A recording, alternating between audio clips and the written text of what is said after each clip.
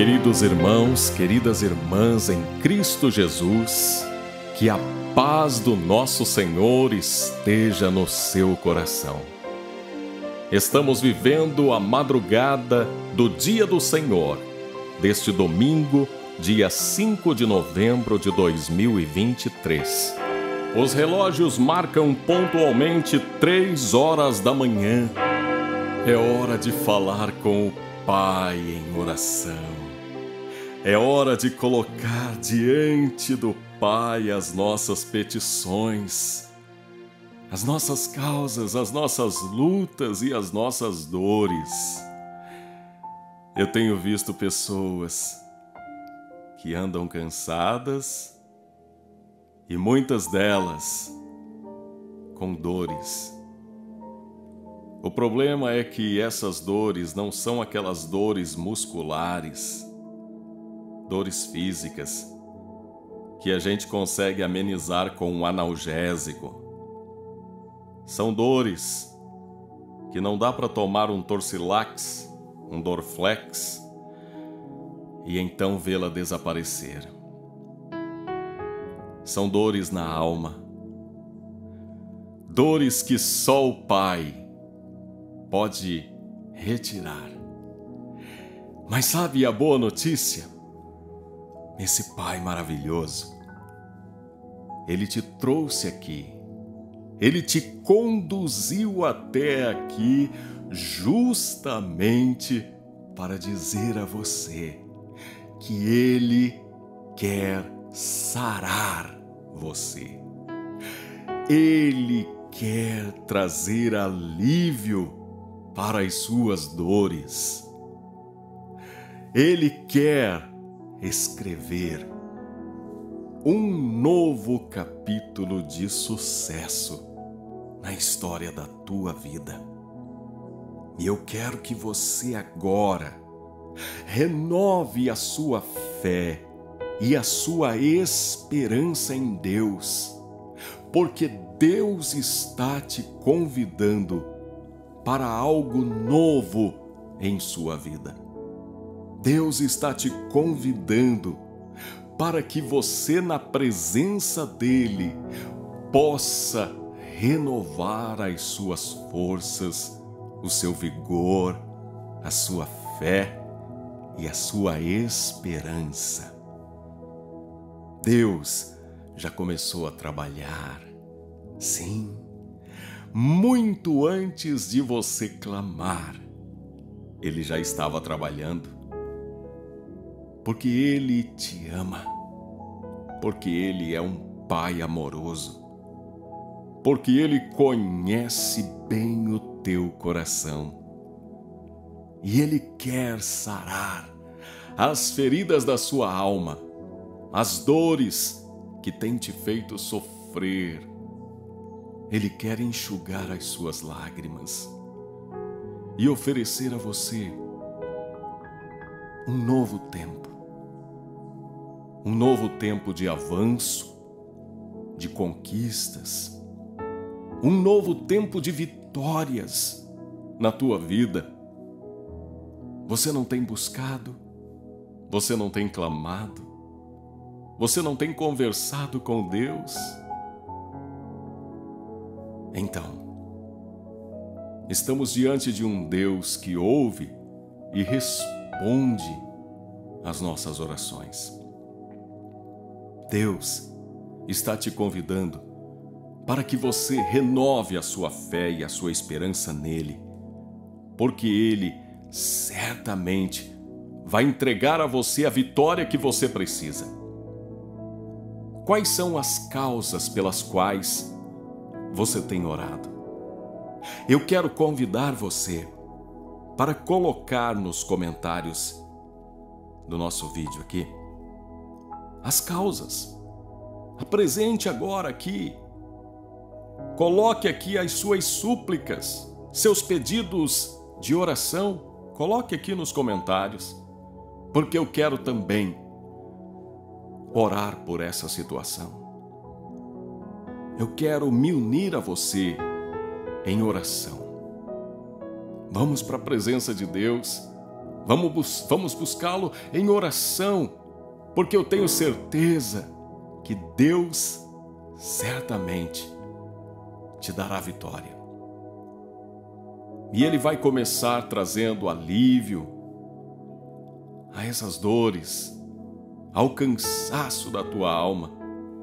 A partir dessa oração, ao final dela, você já vai estar se sentindo muito melhor.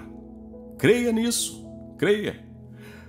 Escreva aqui o seu pedido de oração e nós vamos para a presença de Deus, onde nós vamos colocar diante dele as nossas súplicas.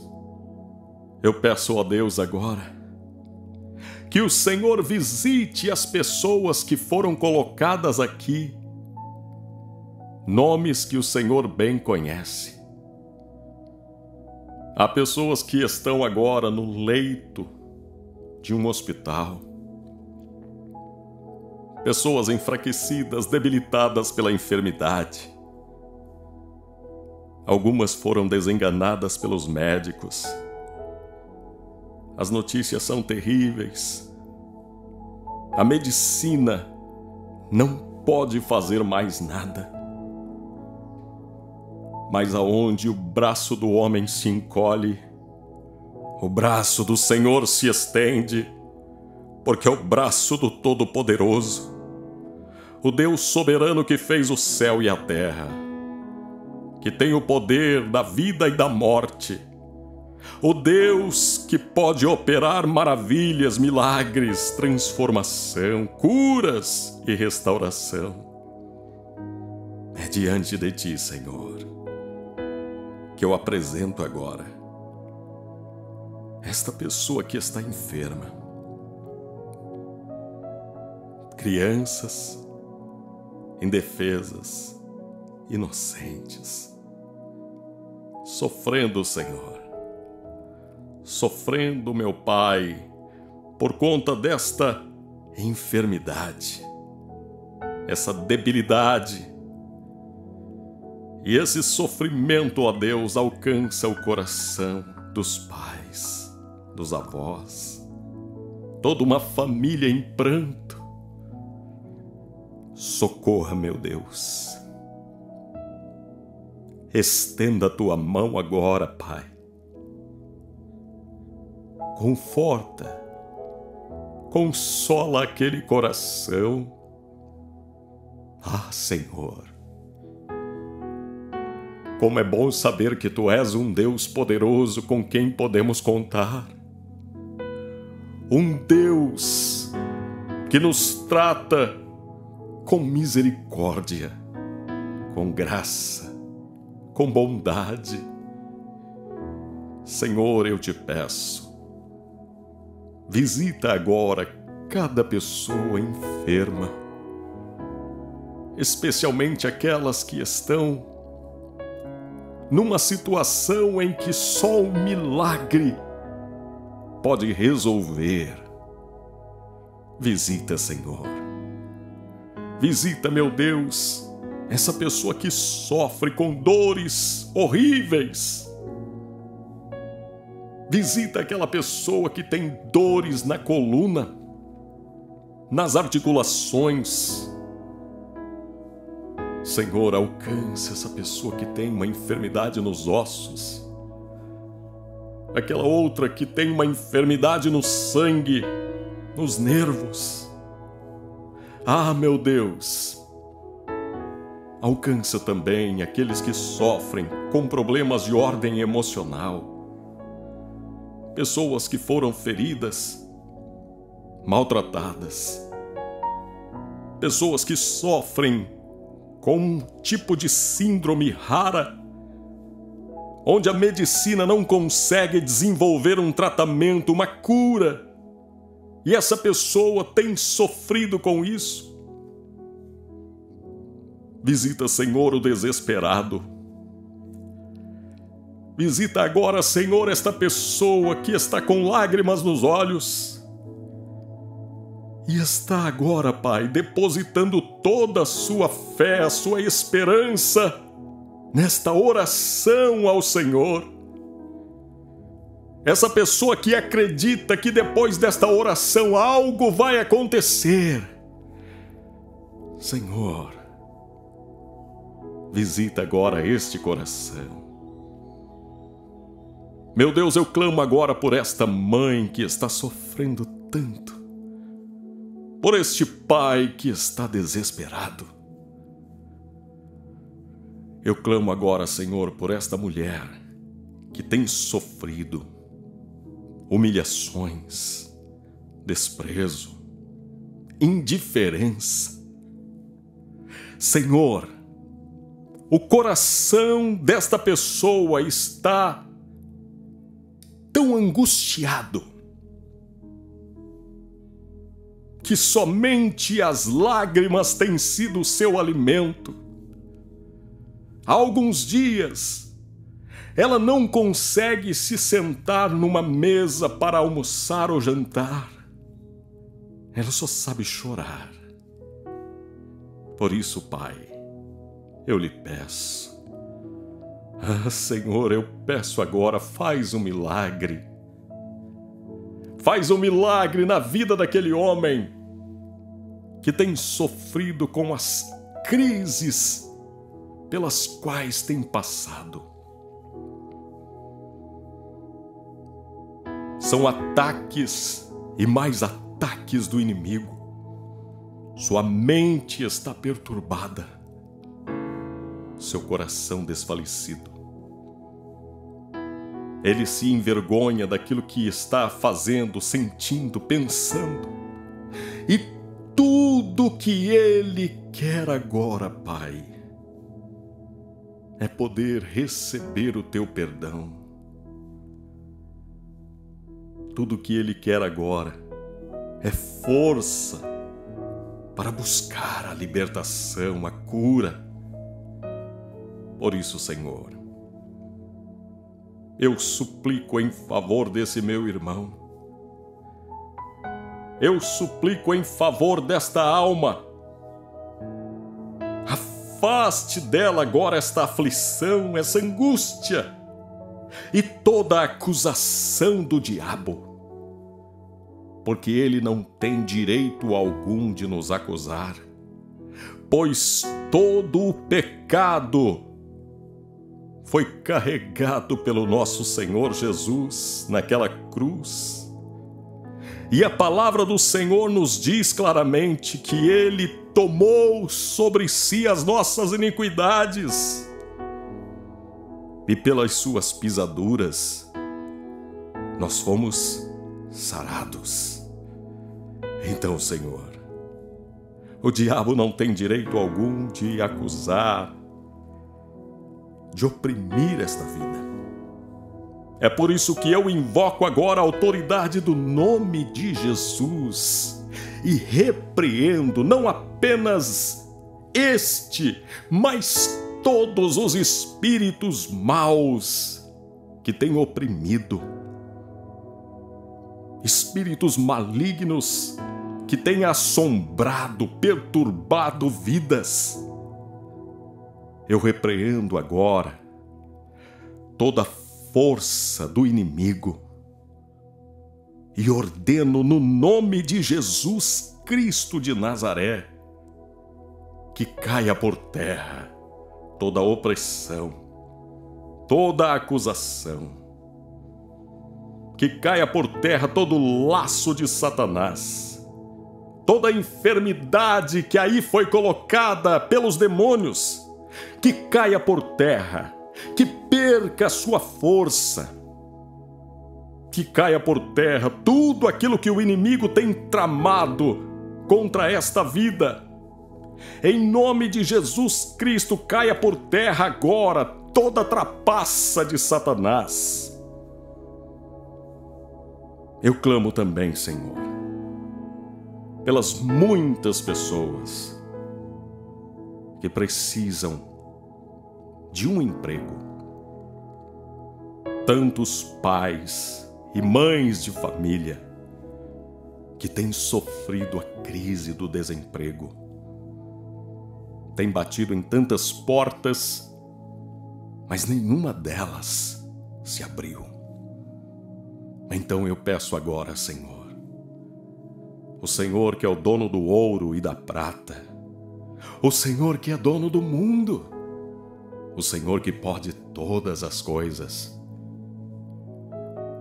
estenda a tua mão, toca no coração daquela pessoa, daquele empresário, daquele comerciante, daquele gerente, do diretor daquela empresa.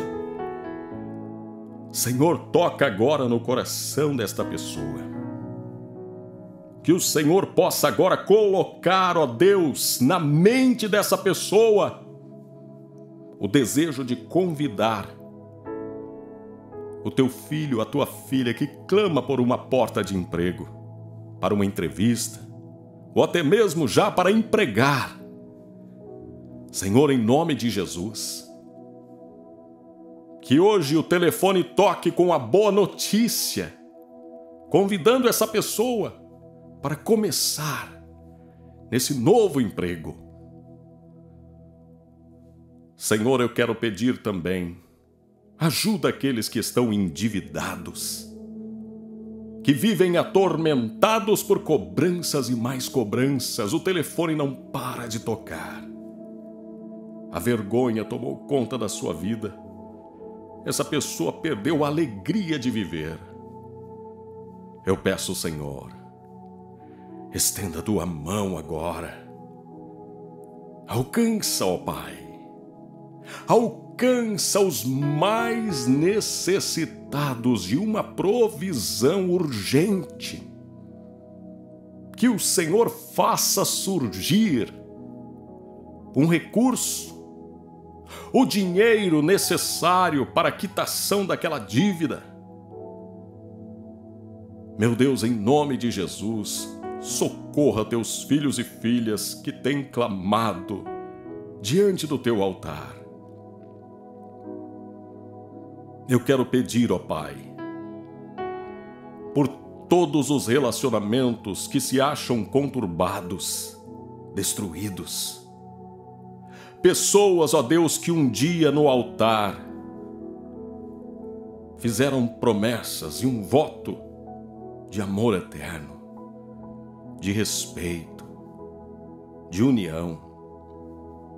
Mas o tempo passou e o que restou foi o descaso, a indiferença, conflitos, discussões, uma frieza, um desinteresse que tira a alegria de qualquer pessoa. Então eu peço, meu Deus, traga renovo, traga restauração, toque no coração, transforme esta vida. Que esta pessoa que hoje se comporta dessa maneira, causando dor, tristeza, angústia no coração daquele que vive com ela ou com ele, que a pessoa que hoje age com indiferença e desrespeito tenha uma experiência com Deus, um encontro com nosso Senhor Jesus, que traga transformação para a sua vida e que essa pessoa possa ser uma nova criatura e assim viver a vida para glorificar o Senhor. Meu Deus, eu apresento diante de Ti agora cada causa, cada situação. E eu peço, meu Deus, estenda a Tua mão. Estenda a Tua mão para abençoar, para curar, para operar maravilhas na vida daqueles que oram comigo.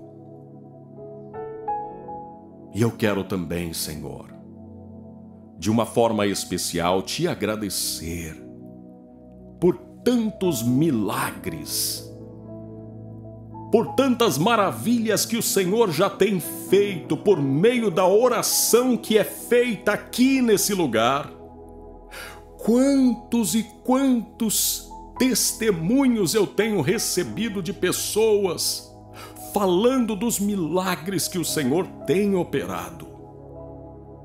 Por isso eu te agradeço, Pai, porque o Senhor ouve a minha oração e atende o clamor do teu povo. Obrigado, Pai, porque eu já vejo pessoas comemorando, glorificando o milagre que já está chegando. Conforme a tua palavra nos diz, o choro pode durar uma noite, mas a alegria, ela vem pela manhã. E eu quero profetizar que esta manhã, o dia, a hora, o momento dessa alegria está bem perto de chegar na tua vida. O momento dessa alegria está para se cumprir na tua vida. Senhor, eu quero também fazer o meu agradecimento a todas as pessoas que o Senhor tem levantado para abençoar a minha vida e esse ministério. Senhor, obrigado por cada pessoa que tem acolhido o meu convite para se tornar um ofertante nessa obra. Obrigado porque o Senhor tem feito maravilhas na vida dessas pessoas e elas têm testemunhado. Elas têm experimentado a prosperidade, a saúde, a paz, a harmonia no lar, a transformação. E assim elas continuam ofertando e me ajudando a ajudar outras pessoas, ajudar os necessitados, as clínicas de recuperação onde estão pessoas se recuperando, se afastando dos vícios e da perdição e se tornando novas criaturas nas mãos do Senhor Jesus.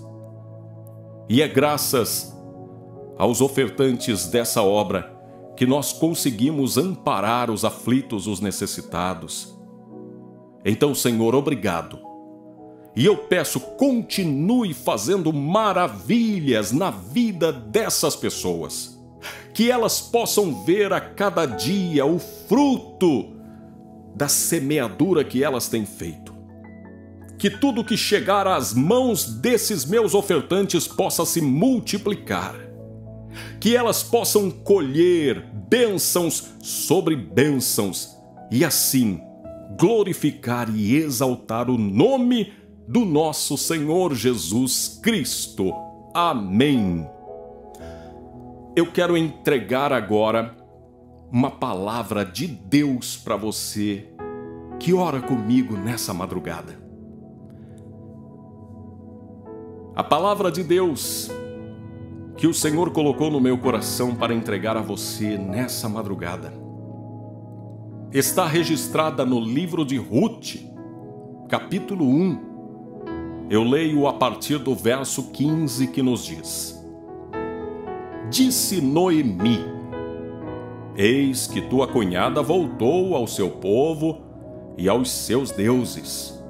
Também tu, volta após a tua cunhada?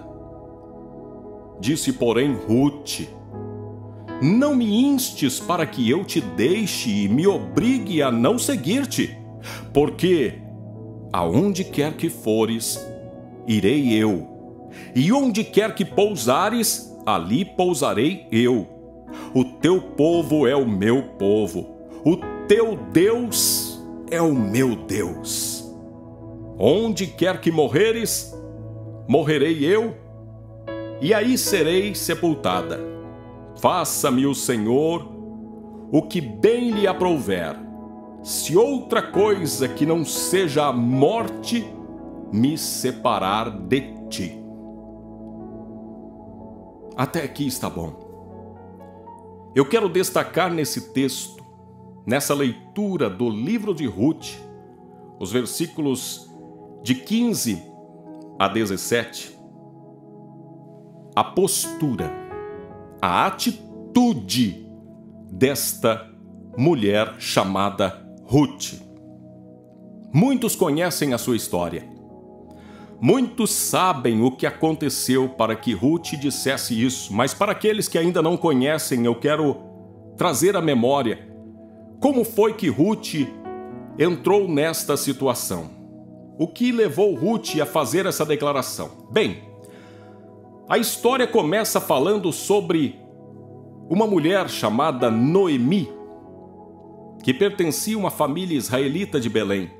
Noemi era casada com um homem chamado Elimeleque e tinham 2 filhos, chamados Malom e Quilion. Elimeleque e sua esposa Noemi, com os filhos Malom e Quilion, eles foram em direção a Moabe. E ali naquela região, Malom casou-se com Ruth e Quilion com Orfa. Depois de um tempo, após a morte de Elimeleque, porque nesse meio tempo Elimeleque faleceu, Noemi ficou viúva com os 2 filhos que se casaram. E depois de um certo tempo, os 2 filhos morreram. De uma forma assim que não conseguimos compreender e a Bíblia não explica muito. Como foi, por que foi que os 2 morreram? Mas a Bíblia destaca algo maravilhoso. Que após a morte desses filhos, a coisa mais natural eram as noras de Noemi deixarem-na e seguirem a sua vida, reconstruir a sua vida. E de fato foi isso que uma delas fez, a nora chamada Orfa, que voltou e seguiu a sua vida. Porém, quando Noemi vai conversar com Ruth e dizer por que é que ela não faz o mesmo que a sua colega fez, é aí que ela diz essas palavras. É aí que ela diz a Noemi que ela não vai a lugar algum, jamais ela vai abandonar a sua sogra. Pelo contrário, ela vai segui-la até o fim, até a morte. Ela vai inclusive adotar para ela o Deus, o qual a sua sogra Noemi serve. E aqui é maravilhoso. Aqui é maravilhoso observarmos que essa mulher que nem conhecia direito a Deus, ela o toma para si em consideração a sua sogra. E essa palavra de hoje, muito provavelmente, vai falar forte ao coração, especialmente daquela minha irmã que está passando por uma situação em que, ao invés de honra como Noemi recebeu, ela tem recebido afrontas, ameaças, insultos. Ao invés de receber uma retribuição por tantas coisas boas que você já fez, minha irmã, o que você tem recebido é ingratidão, não é? E o seu coração se encheu de dor, de tristeza. E aí você clama a Deus e pergunta: Senhor, de que me valeu ser uma pessoa íntegra, boa, semear o bem, se o que estou colhendo agora é o mal? Mas olha, o Senhor tem uma palavra para você, minha irmã. Deus não está com os olhos fechados. Deus não está com a mão encolhida. Deus não está indiferente, alheio à situação que tem ocorrido na tua vida. Deus tem visto a sua postura, o seu coração. E muito em breve, Deus fará justiça na tua vida. E então você poderá glorificá-lo. Tenha certeza disso. E olhe também para a vida de Ruth. Ruth foi uma pessoa que deixou um exemplo de fidelidade, de consideração. Você acha que Ruth não passou por decepções na vida? Você acha que Ruth simplesmente surgiu na história sem ter sofrido nada no percurso da sua estrada? Claro que não. Muito provavelmente Ruth também deve ter sofrido muitas situações. Todavia, ela não permitiu que as coisas que lhe aconteceram endurecessem o seu coração a ponto dela desistir de ser uma pessoa íntegra, honesta, temente a Deus e que pratica o bem. Acolha para você o exemplo de Ruth, que se assemelha à postura do nosso Mestre, do nosso Senhor Jesus, que foi injustiçado, traído, abandonado. No entanto, até mesmo aos seus maiores malfeitores, ele liberou perdão e ele deu a cada um deles a oportunidade de serem pessoas melhores. A palavra de Deus para você hoje é: não desanime, não desista. O Senhor está contigo. O Senhor continuará contigo. E você ainda poderá ver os frutos da bondade que você semeou, especialmente porque Deus tem visto cada gesto seu. Que Deus abençoe a sua vida. Eu quero fazer um pedido para que antes de você sair do nosso vídeo, você puxe pela sua memória algumas pessoas que Deus vai colocar no seu coração para você enviar essa oração. E a pessoa que receber esta oração, preste atenção, você que recebeu essa oração no seu celular, saiba que quem te mandou essa oração é alguém que Deus colocou na tua vida para que você aprenda a honrar, a respeitar e amar. Porque esse é o maior mandamento: amar a Deus sobre todas as coisas e amar o próximo como a si mesmo. Espalhe amor e você certamente colherá muito amor. Eu sou o seu irmão em Cristo, Ney Santos, e quero muito desejar que hoje Deus opere milagres na tua vida, para a honra e glória do nosso Senhor Jesus Cristo. Logo, logo, o dia vai estar amanhecendo. E pode ser que seja hoje o dia que o anjo do Senhor baterá à sua porta. Fique com Deus, eu tô indo com Ele também.